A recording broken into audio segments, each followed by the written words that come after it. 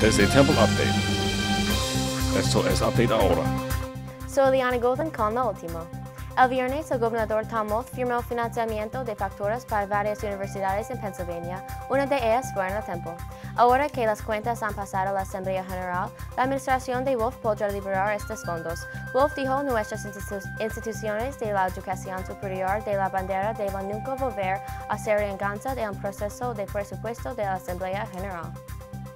Presidente Trump no permitió que los archivos de assassinato del presidente John F. Kennedy fueran soltados. Dijo que la liberación de los archivos podría causar daño irreversible. Miles de archivos ya han sido liberados, pero el resto se ha retrasado.